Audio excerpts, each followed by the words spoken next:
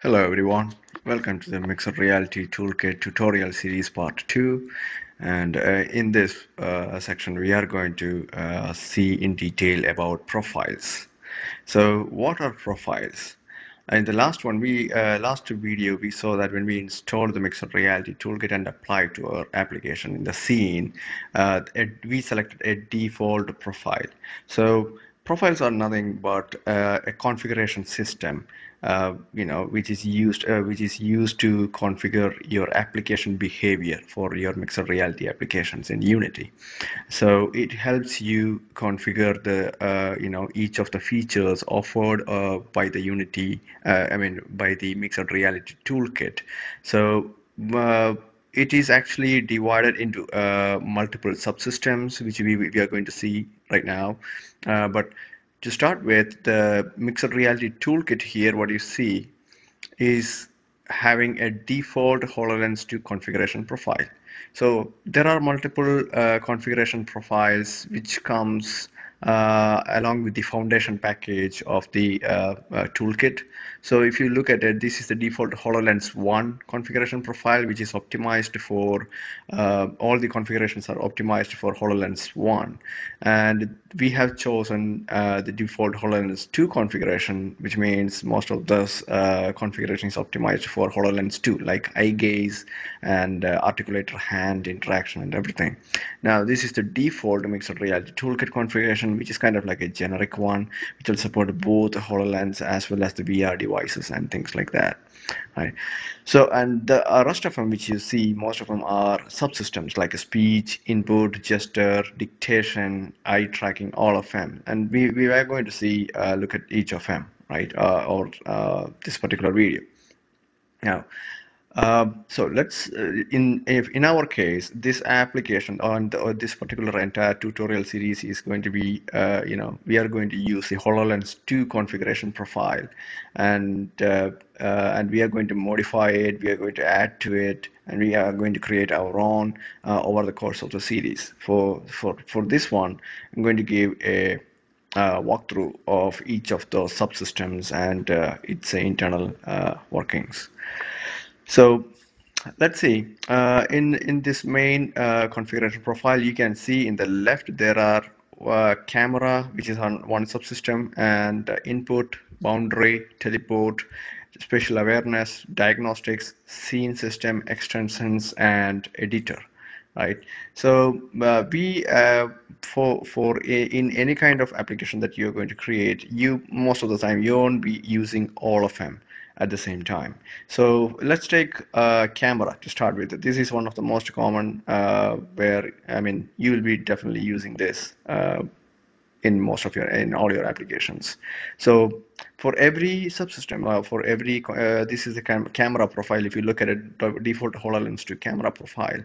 Now, one thing yet that you need to note is that when you load the Mixed Reality Toolkit for the first time, and you apply the default configuration profile, it's all read-only. That means you cannot really modify any of the set values. It's all pre-configured.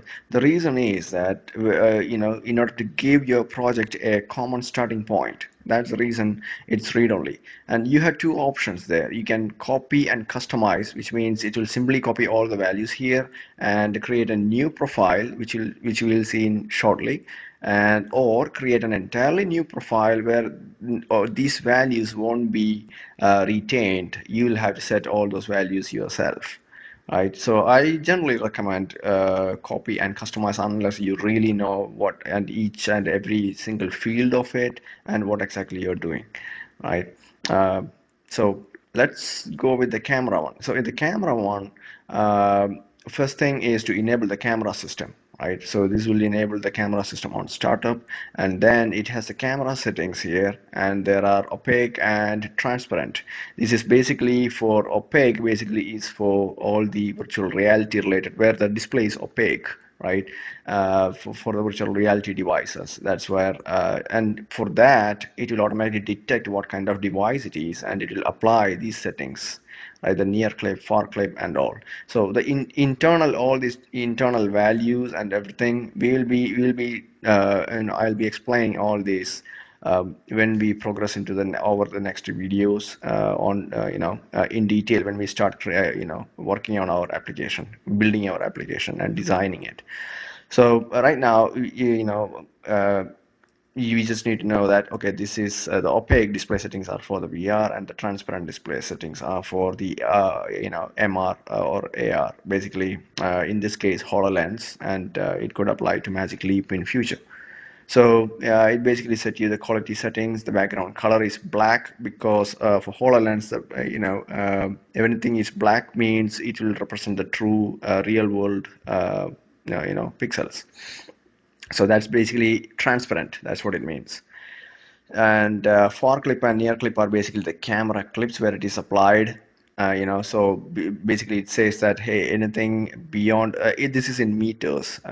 So anything beyond 0.1, render it to the camera or render it to the screen, and anything clip everything after 50 meters, right?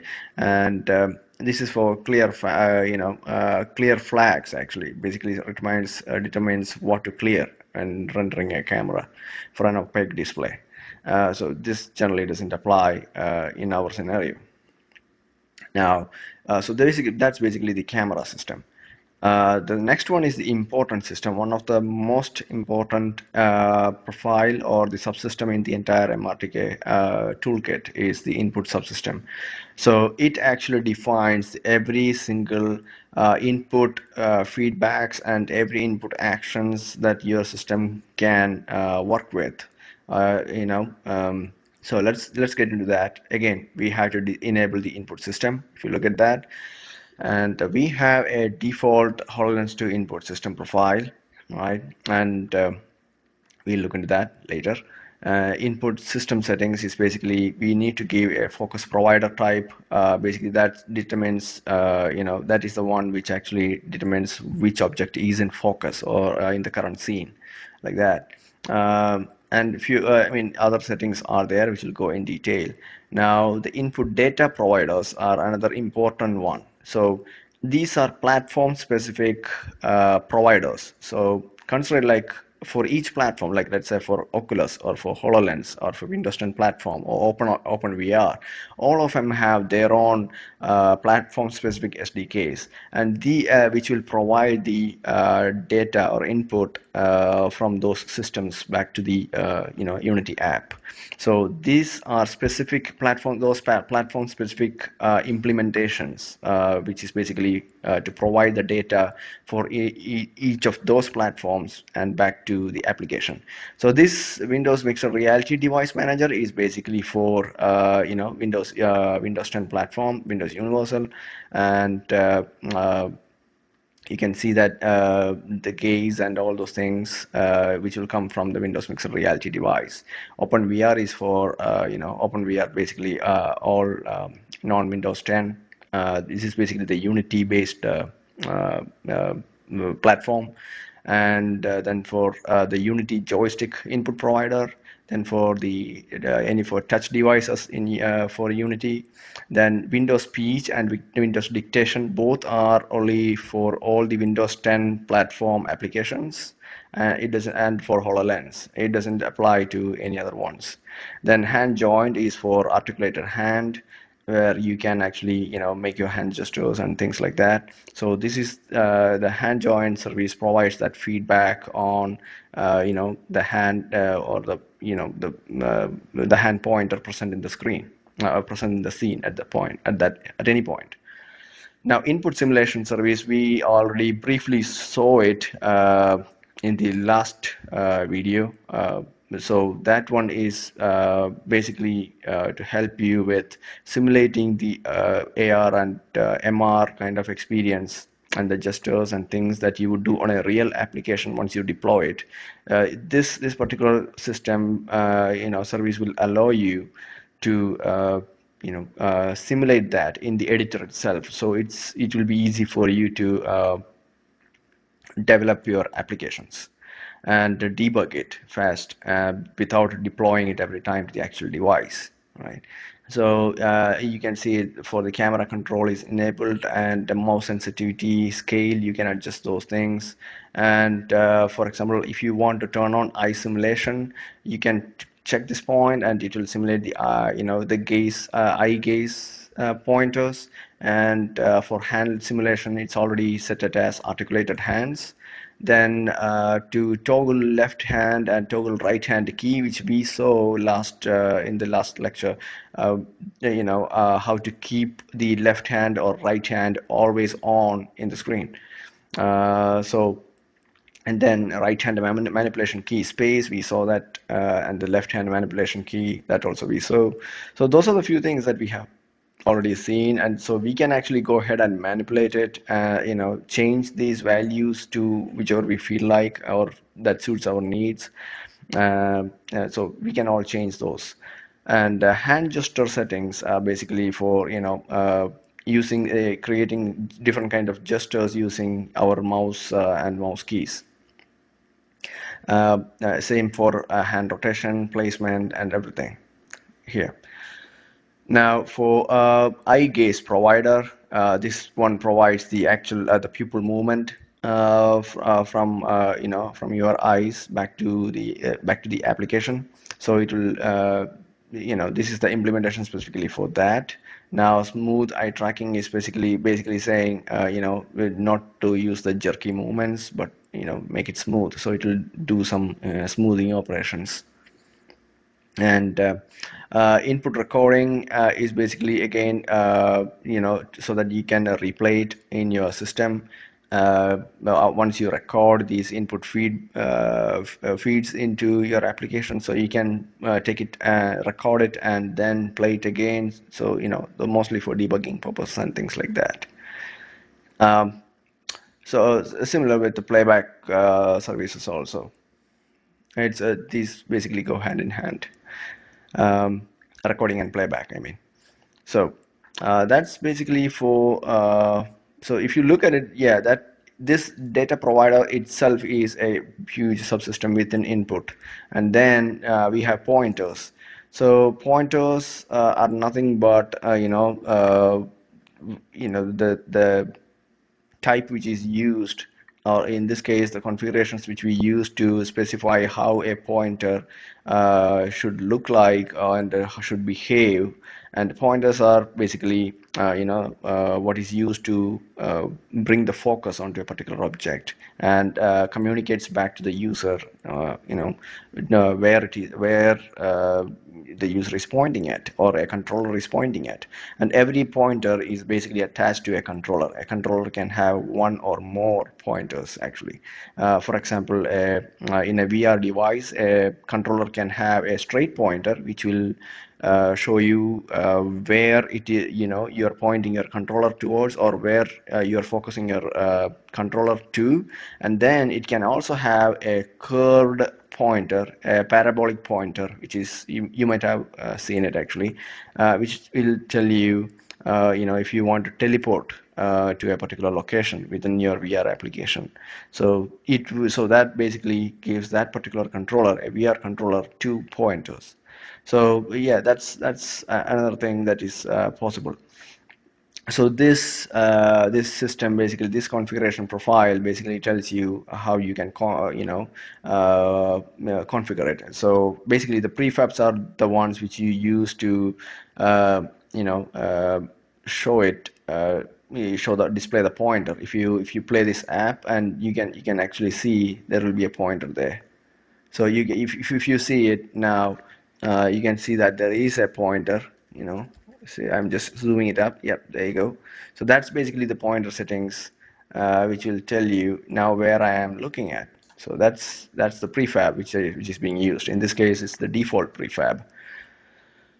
So again, this is applicable for different kind of controllers, and different kind of handedness, and different kind of prefabs, like touch or a parabolic pointer, as I just mentioned, mostly for VR, and mouse pointers, poke pointers. Poke pointers are used in HoloLens, when you are near an object.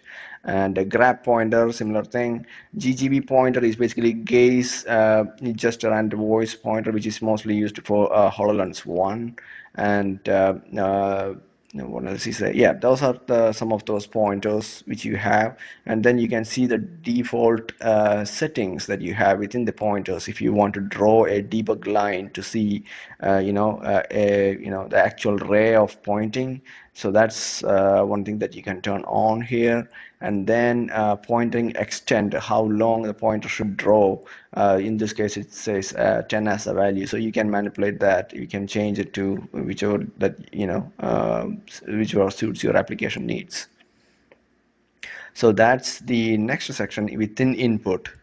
Then we have the input actions.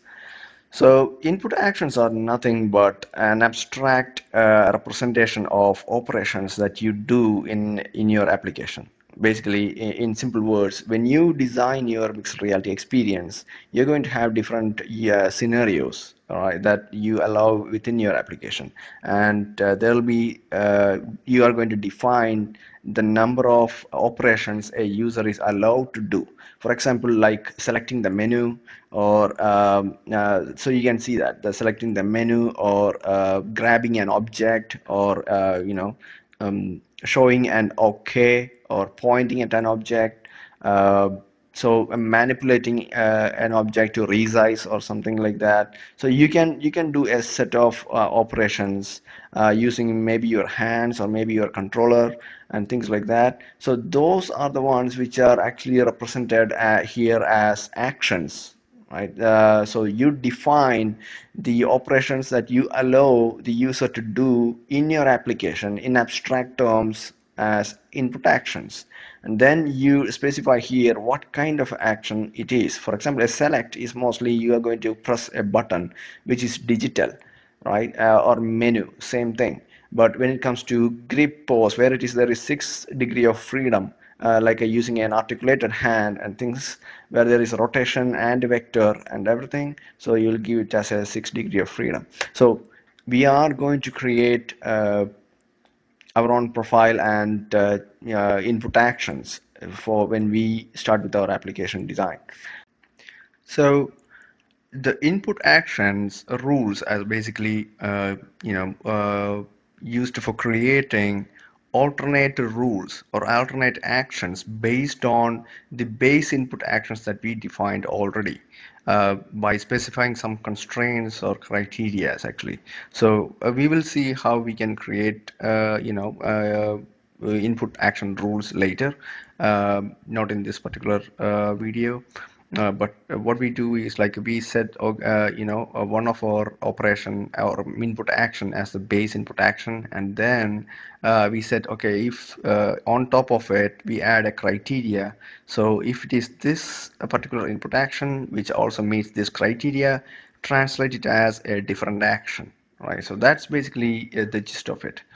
Also, the input action, why we are defining it here is because it helps you to focus on your application logic and operations, rather than the inner details of it. So you can, in just right next, we are going to see in controller sections how we map each actions to each controllers, right? Each controller's physical inputs. So based on, so you don't have to later worry, once you do this mapping, you don't have to later worry how am I going to handle a particular input from a physical device. Rather, you'll be concentrating on these actions, or you just need to handle these actions with respect to your application logic.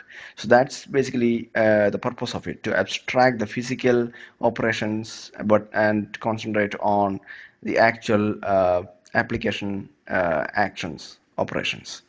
So in controllers, now for the input mapping, so that's what we will discuss below. We already defined our input actions here. Now we have to map these actions to physical inputs. So that's where we are going to we will do it here in controller definitions. So if you expand it, you will see different kind of controllers, right, which supports. You can see that articulated hand, which we'll be doing using it in our application, and then for HoloLens, voice and clickers, and GGV, left hand controller and right hand controller, mouse, touchscreen, Xbox controllers, Oculus. There are a lot many, and lot many we might be added in the future. So you once it is enabled, we are going to create our own profile for this one, and you click on one of these, it will actually pop up a window which will show you each the each physical triggers and buttons which are associated with that particular controller, and how you want to map your input actions to that particular physical inputs. So that's what basically you're going to define it here. Now, in controller visualization, it's basically, we might not be using this one actually, but to explain, this is basically when you want to see or visualize that controller in your scene, so you get a perspective of it. So you can use that, and you can define what kind of controllers you want to to include in your scene to be visualized. Now, gestures are basically the kind of actions or user inputs which is performed through different kind of for example, hand gestures, right? That's basically what this is about. And you can define what kind of manipulation gestures, the navigation gestures, and to auto start your gesture recognition system and things like that. And it will also tell you for different gestures and what that corresponds to a different action which we already defined in an input action. So basically you're going to define your different gestures here, so you can later handle it when it detects these gestures, and and it represents what action that you have already defined. And this particular section, the gesture section, is specifically for HoloLens at this point, and it is not really meant for any other kind of devices, just for HoloLens actually. So that's why there is already an enumerated value of the supported gestures within HoloLens. So it simply says that, okay, this is the actual gesture in HoloLens, and I want to name it as these, and these are the actions which it corresponds to. Same with speech. With the speech, there is a small difference. Again, for the fields, it's basically starting the general settings and recognition confidence level, medium. It's pretty straightforward things. And then you can give your keywords to recognize along with a key code to simulate it in your editor, right? And then the corresponding actions, again, these actions corresponds to the actions that we defined in our input actions. So that means when I say or when I speak this particular word or press this particular key, it means this action within my application, and this action needs to be triggered, or if you're handling it, right? So that's what these speech commands mean, right? This is not for this is basically for keyword recognition and not for dictation. And again, the speech is also restricted to HoloLens and Windows 10 platform devices only, and not for any other any other devices. This means basically Windows Mixed Reality sets which runs on Windows 10 platform, and then for HoloLens actually at this point. So, and the last one in the input system is the hand tracking. So the hand tracking is again, this is specifically for HoloLens 2. If you look at that, that's why it has a default HoloLens 2 hand tracking profile, which says the joint prefabs and what are the basically different prefabs which needs to be used while it's tracking a hand. It's for the palms, the fingertip, and the hand mesh and everything. You already saw it when we were running it actually. How to when we were simulating it, as a matter of fact. So yeah, you can see this, right? So this is basically hand tracking in the work. So there is no mesh visualization. We are not visualizing the whole mesh. and in editor we are visualizing the hand joints, which is what you just saw. The mesh, if you enable it, it's going to be it's going to cost there's going to be a performance penalty. It's going to take a lot of processing power actually.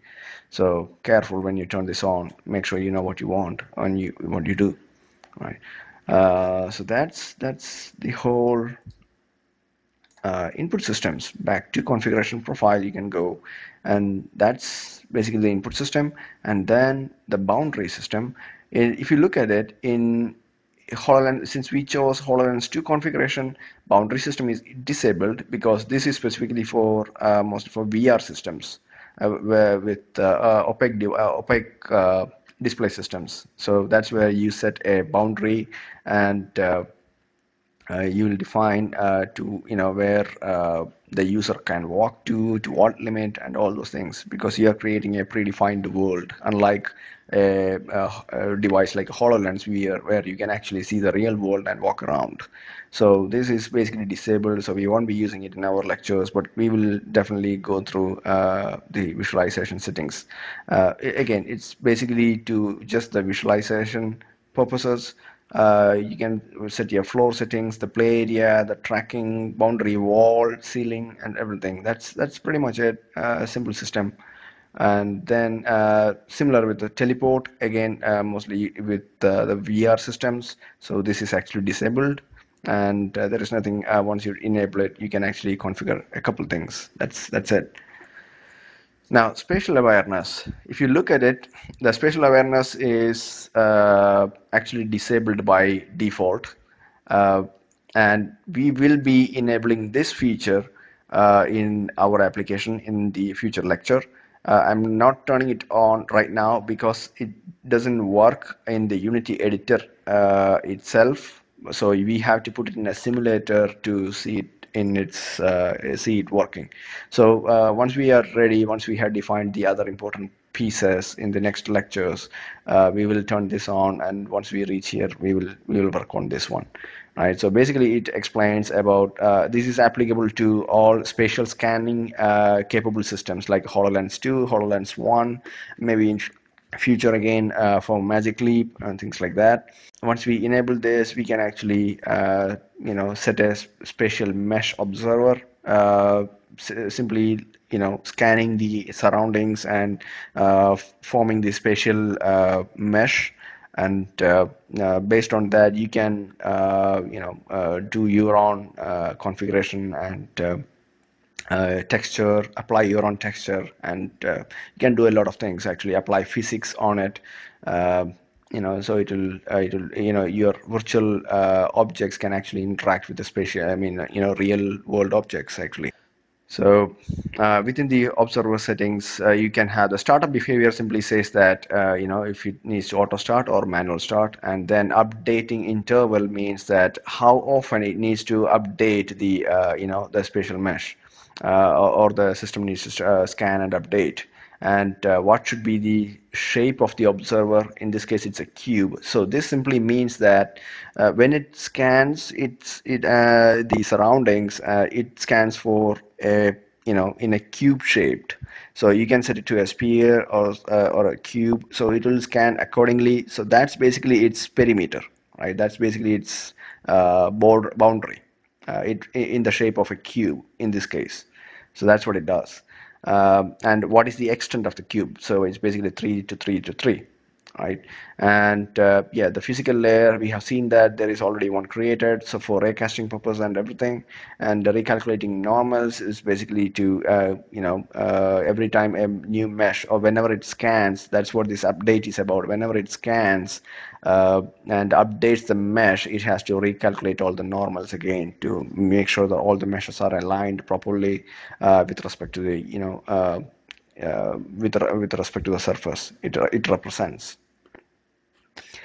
So level of details again, coarse. Generally, it simply means how much polygons are generated for the mesh, the detail of the mesh actually. So I would actually recommend to go unless you really want crystal clear level of detail. take something like a low or a medium so that your performance is not impacted. Same with the triangles per cubic meter when it comes to representation. How much, again, if you are setting it to a particular enumerable value here, then this value is ignored. But if you are setting this one as a custom value, then this particular level of detail is ignored. Now, in display settings, you can actually set your wireframe that you want to show, as your material of your spatial mesh, and if it is visible, of course. So if you want to apply occlusion material for occlusions, then you can add a material to this one. It's very useful in scenarios when the spatial map obstructs an actual virtual object in your scene, let's say a ball or a virtual object is obstructed by a table, a real world table, or some those kind of scenarios. You might want to notify the user that, hey, this particular object is actually, or a partial part of that object is obstructed by the view is obstructed by the table right in front of you. So in that scenario, you might want to apply this particular rendering material to notify that, maybe like a wireframe rather than its actual texture or something like that. So you can apply those features. Now, that's basically for spatial awareness systems. Now, diagnostics is a simple system. So we already saw that in action when we played it. It simply shows the frame rates, the CPU, the memory, and those small details. So in diagnostics, you can actually see these, the frame rates, the RAM, and a few other things which will help you with the debugging. But the thing is, make sure that when you build your application and deploy to as a final build, to disable this diagnostic system in order to make sure that you don't have any performance penalties. So yeah, you don't want this in your final build. You only need it in your development phase actually. So that's one thing you need to be careful about.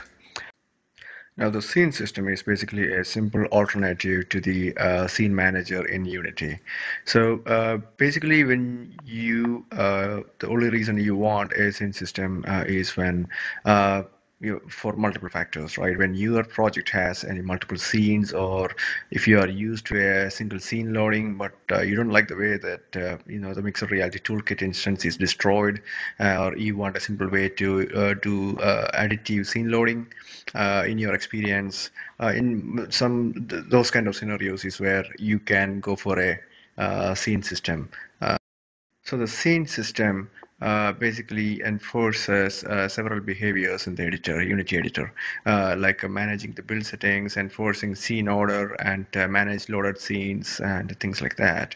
So in our case, we are not going to use it as our example is going to be a single scene, and maybe in some other advanced tutorials we will handle with the scene system maybe in detail.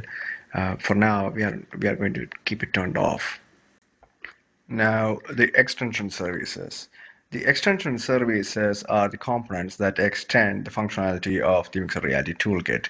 And basically, all these subsystems and the features that you see is the underlying inner working of the Mixed Reality Toolkit is based on these extension services actually, where you create classes which implement some kind of interface and registering it into a registry and using it in a runtime to make use of it.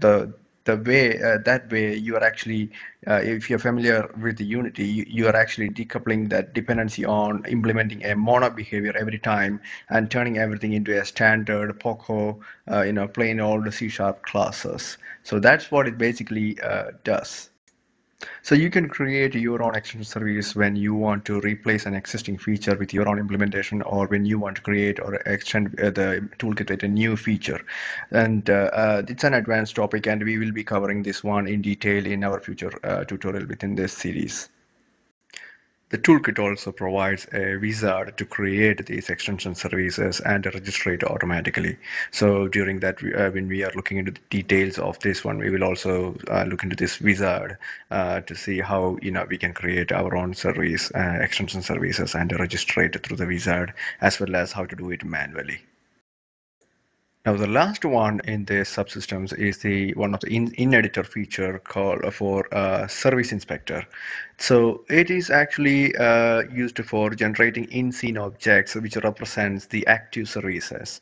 So when you select these objects, it displays the inspectors, and it will also provide documentation links and control over editor visualization and insights in the state of that service at any particular point in time.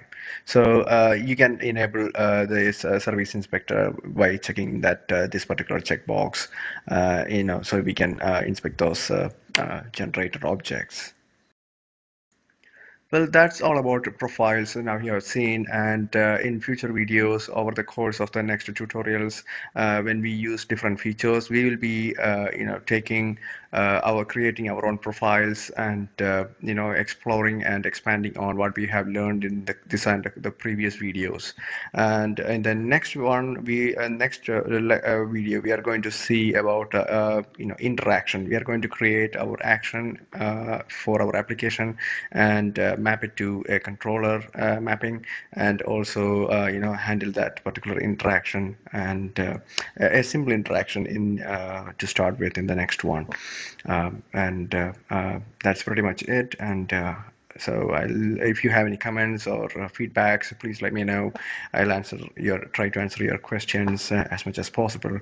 And yeah, until then, bye, and thank you very much.